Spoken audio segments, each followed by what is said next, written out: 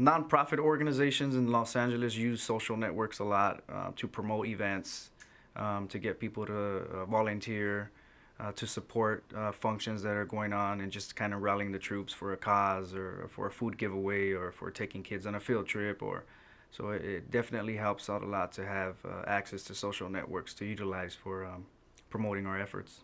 As far as what people want to watch on YouTube, unfortunately, I guess the first thing that catches people's attention is the gory details or the raw pictures or images of things happening that are probably hard to believe. But I think in general, people are being more receptive to positive videos nowadays for various reasons, but probably due to the hard work of organizations like my own that work with families and communities and kids and try to get those positive messages out there. But it's definitely needed. We need more of it.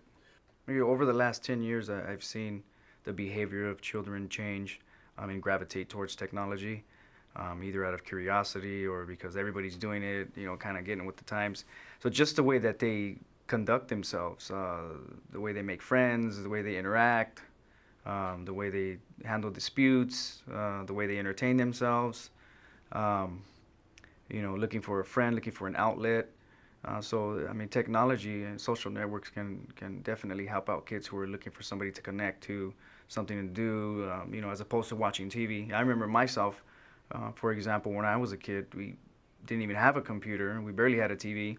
So we spent a lot of time out in the streets, maybe probably getting into some trouble, breaking a window, the neighbor's window or what have you, but playing baseball on the street. So, but I think kids are gravitating towards technology right now at an alarming rate.